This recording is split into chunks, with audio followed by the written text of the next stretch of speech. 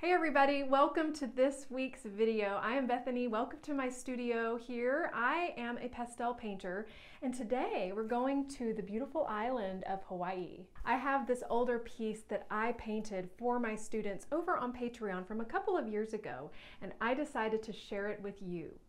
This lesson is part real time. We're going to be talking a ton about underpaintings, especially on this really nice mounted board.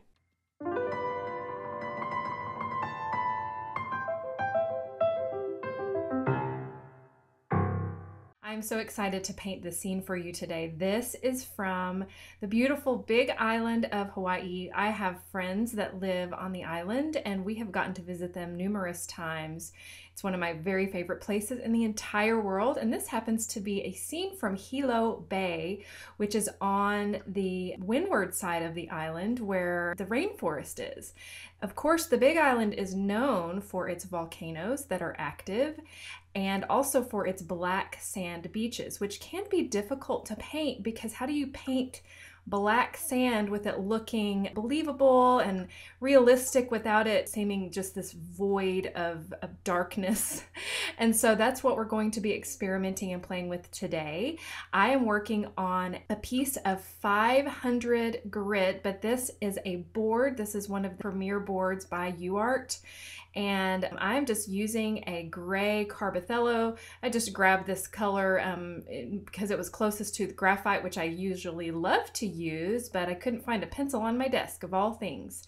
Sketching in the major shapes, the distant horizon. Of course, this is going to be a tall horizon, and also the wave pattern, how it recedes. And whenever I'm sketching something like this, especially this side view of a wave, you have to think about it almost as a street view where there is one point perspective. So you can see how those lines are basically forming a triangle to where your eye goes off in the distance.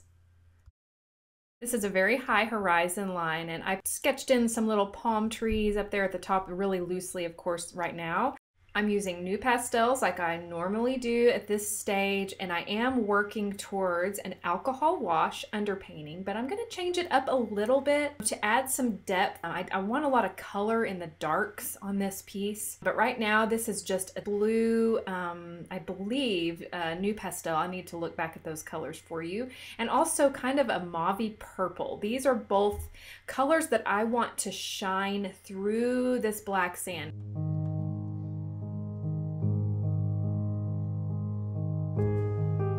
And if you've ever been to an area with a black sand beach, usually higher up on the shore, there's also a more regular sandy area where the shells have been pushed up, the broken shells. But then on Hawaii, there is constant lava flow into the ocean, and when that lava hits the ocean, it explodes. And so it is usually more in the very beginnings of the shoreline. So there are different colors to the shoreline. This that I'm painting right now is just sweeping in that darkness. Then also I'm going to be working towards more classic sand-colored beach as the top of the horizon on that little edge. I'm wanting to darken that foreground a little bit more. I really want to get some great color to this black sand. I probably will use very minimal actual black because I want this to have some color and beauty to it, and just add layers of vibrancy and luminescence.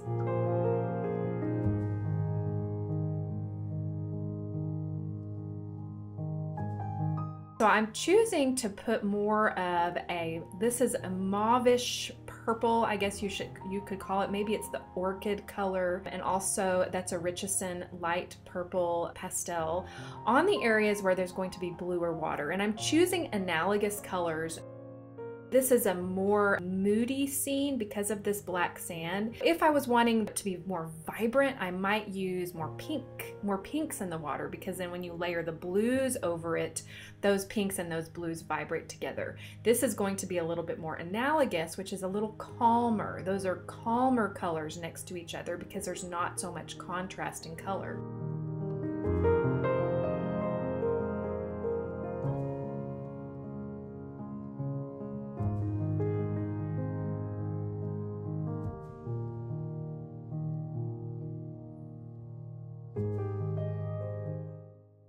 Then a little bit of sand color on that little spit of distant land right there. Just trying to fill that area. I'm gonna lighten it up in a little bit. Now what I'm showing you is I'm actually doing watercolor over my alcohol wash. I'm using my whiteboard in the background to just kind of test my colors. I'm also wanting to add those darks, translucent darks, into the wave in a little different way than I normally do with just the alcohol wash.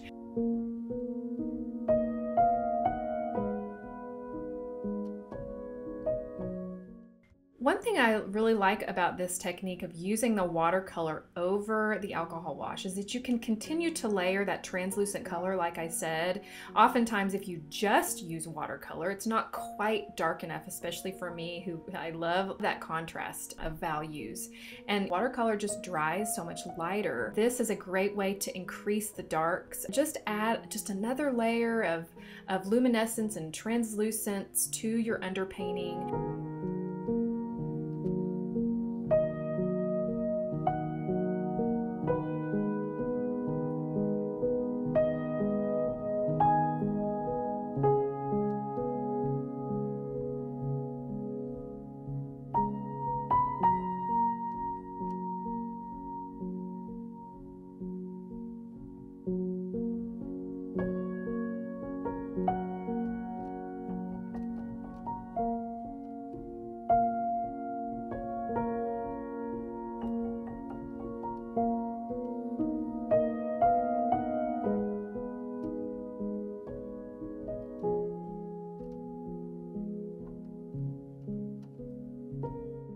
This is a blue new pastel. It's a little lighter color than darks that I love to use, but I want to kind of make the distance a little bit hazy, and those trees in the distance do need to have a strong dark base to them.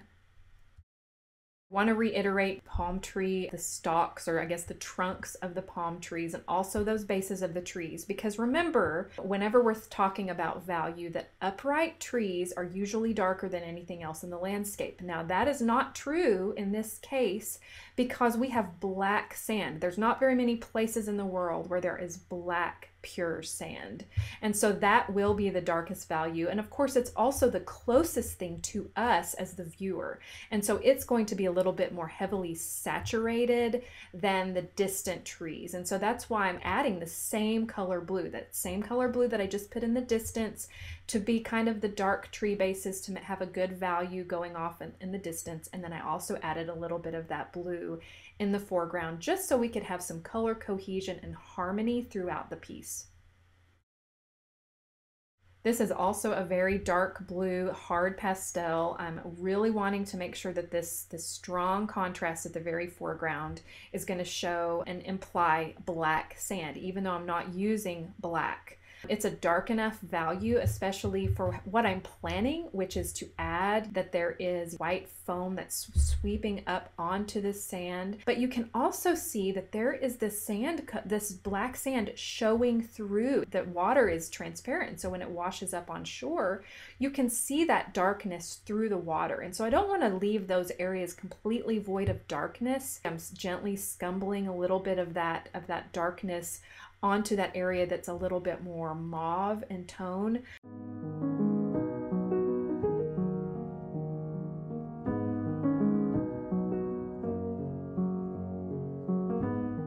The reference photo here, and I've mentioned before this month especially that I am looking at the reference photos a little bit more literally than my normal tree landscapes, mostly because oceans, that's something I don't paint often as well. Just something different and unique to me anyway.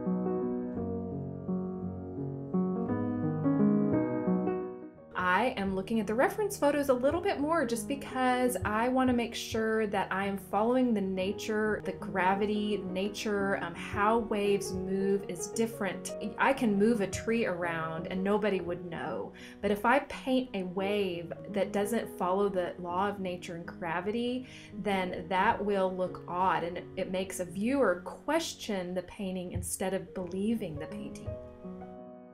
filling in with some ultramarine blues, of course, more classic ocean colors there in the distant horizon line, and also right there where I'm working right now, which is just the kind of the crest of that wave and how it washed up on the shore. There's that one little area that's a little bit more vibrant, a little bit more saturated, or brighter value, I guess I should say, than that dark foreground.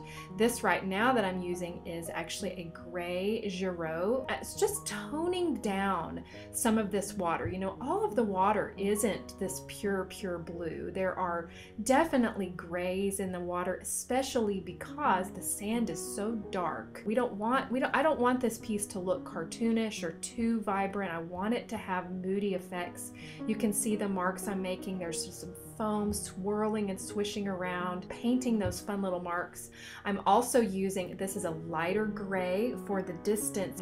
The waves are crashing, of course, as waves do. They roll in sets. There are different sets pictured here. There's the one that's already crashed on, that's rolling up, and then there's several behind it. And so you have to think about the ones in the distance. They wouldn't be as white in the painting as the ones in the foreground would be, or at least not in a painting. We want this painting to recede. We want these different elements to imply distance. If we applied the same color in the foreground and in the distance, then everything would look like it was on the same plane, and we don't want to do that. So right now this is a much brighter white that is actually a creamy white from Townsend, sketching in that very first flush of foam onto that black sand, and also the little rivulets in the water as they are pushed up on the shore.